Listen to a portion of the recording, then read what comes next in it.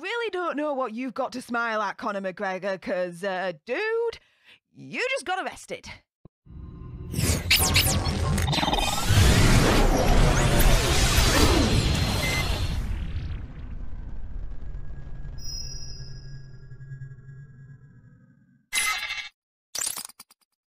Hey up everyone, it's me, Stef The Alter Nerd, your nerdy alternative, and welcome to another dose of the Daily Nerd, where I break down the true crime story of the day that's pretty much caught me eye. And oh my goodness, another run-in with the law, Conor McGregor. Really, dude, it's like at this point in his life, I don't think he can help himself. What the deuce happened this time? I'm going to break it all down for you in a moment.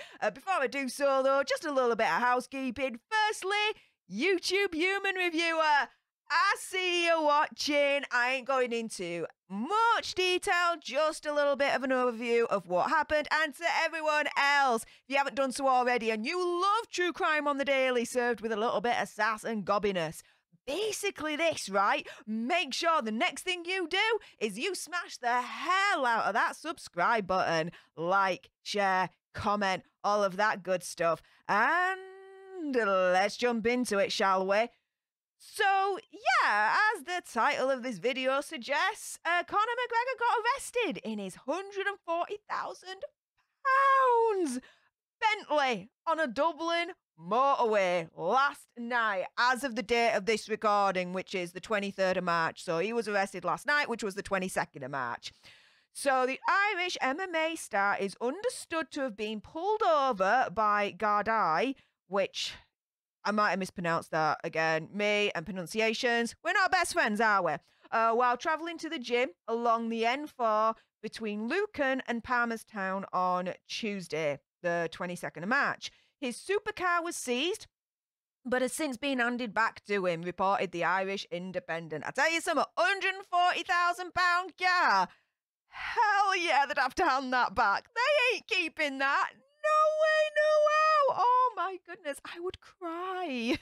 I'd cry if someone took away a car of mine that was worth £140,000. Oh my goodness. To be fair though, for Conor McGregor, that's probably like spare change in his pocket, to be fair, but that's just by the by.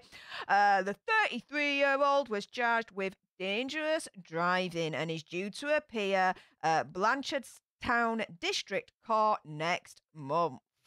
Here he is, with the £140,000 Bentley. Oof. Do you know what? I tell you something, that Bentley is looking fly, it's looking flush. Look at those curves on the Bentley. Yeah, I don't care about Conor McGregor, like, he can just do one. I could just look at that car all day and be like, like proper Homer Simpson, like, like, you know what I mean? Oh my goodness, that car looks tasty. Oh my goodness, and look at the girls. Oh, they look monstrous, but in like the best way possible, right? Who knew you'd be watching a video where all of a sudden I turn absolutely like gaga for a car? Well, there you go. I'm your nerdy alternative. Is what happens sometimes, right? You get what you get. So a spokeswoman for McGregor told MailOnline Mr. McGregor was driving to the gym when he was stopped for alleged road traffic violations. He passed all the tests taken at the station, and the Gardai spokesman, which is Irish version of police, confirmed that a man was arrested in relation to the incident and taken to Lucan Gardai station. He has since been released. I like how they say that a man was arrested when it's literally common knowledge, like the cat's out of the bag. The secret's out. We know it's Conor McGregor. So you might as well just now confirm. Yep, Conor McGregor, he was arrested. Allegedly, he was being an idiot on the road. So we collared him, we banged him up, we took his car temporarily, but you know, now we're at where we're at. You know what I mean? Like, seriously, you're just going to say a man? Might as well just say it's Conor McGregor, because everyone knows now. I mean, come on, dude. In a statement, the police service said Gardai arrested a man aged in his 30s in relation to an incident of dangerous driving in the Palmerstown area yesterday evening, Tuesday, 22nd of March, 2022. The man was taken to Lucan Gardai station, where he was later charged. He has been released pending an appearance before Blanchardstown District Court at a later date. And here he is, presumably, in that absolutely awesome, sexy as hell, Bentley. I would definitely be having that kind of smile on my face if I was driving a beauty of a machine like that, I have to admit. McGregor is currently on the comeback path and hasn't fought since losing against Dustin Poirier back in July last year, a fight which saw him break his leg in his third defeat in 4 matches. Oof. Now, I know it gets brutal with those kind of matches, but like leg breaking, do you know what I mean? It just gives you all kind of like the not nice kind of icky feels. It's like nails on a chalkboard. There you go. Just like that, guys. The notorious former 2-weight world champion is expected to return to the octagon later this year and has vowed to fight again for a world title despite losing his last 2 bouts. Although the date and opponent when he returns has not yet been confirmed, McGregor is reportedly keen to face the winner of the Justin Gaethje versus Charles Oliveira fight in May, with a mooted return in early July. I've probably butchered those names, but you know, what the douche, right?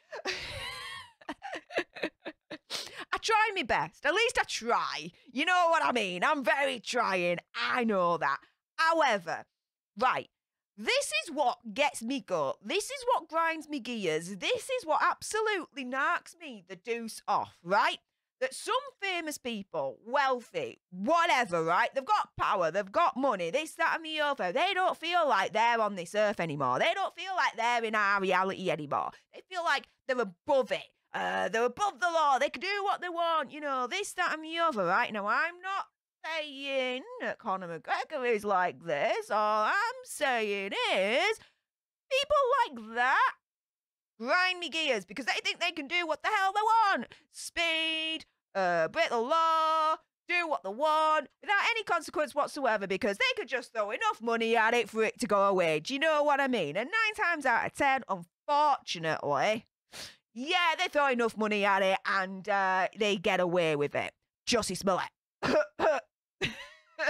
Do you know what I mean? And so they live their life as if, like, the law of the land don't apply to them anymore. Because it gets to their head. The money, the fame, the power. And time again, you see the same famous, the same rich people come up in the headlines being like, oh, dude got arrested for this. Dudette got arrested for that. What's their punishment in the end if they're found guilty? A freaking slap on the wrist and a £500 fine, which, to be fair, when you're a gazillionaire, that's less than bloody pocket change. Do you know what I mean? It's more like, I don't know, a penny. A penny in the pocket. A penny that they found down the sofa. Do you know what I mean? Like, dude, I'm absolutely like, do you know what? This is what I predict with Conor McGregor, right? In terms of this offence, right? He's going to get a slap on the wrist and he's going to get fined like the equivalent of a penny for him. That is what I predict. Steffi Damas is here, putting a prediction right now. He ain't going to get a punishment, basically, that's actually really, really, really going to make him feel something. And guess what? Do you know the likelihood of him reoffending again, in my opinion, conspiracy theory, whatever?